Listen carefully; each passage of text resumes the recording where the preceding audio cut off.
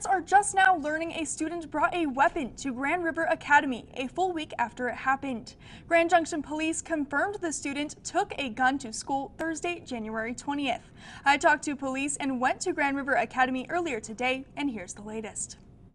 Police say 2 witnesses reported a student showed up at Grand River Academy carrying a weapon. While this happened last week, parents weren't informed until a full 7 days later on January 27th. Just before 7 a.m. Thursday morning, Grand River Academy principal Steve States sent an email telling parents what happened.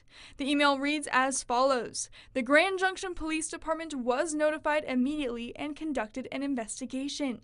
The investigation found that the student did have a gun on campus." The email went on to say that student safety is the top priority for the school. There was extra security on Thursday, and they are still assessing what to do next week. The incident is over now, but parents tell me they're concerned about the time it took for school officials to tell them what happened. It's very concerning.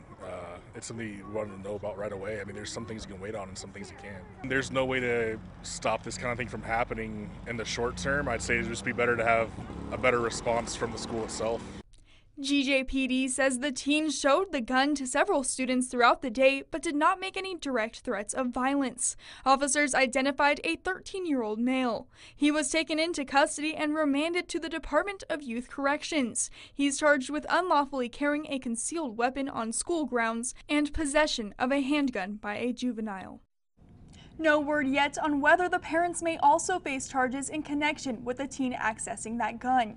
KREX reached out to Grand River Principal Steve States by phone. He says there are no plans for that student to return to campus.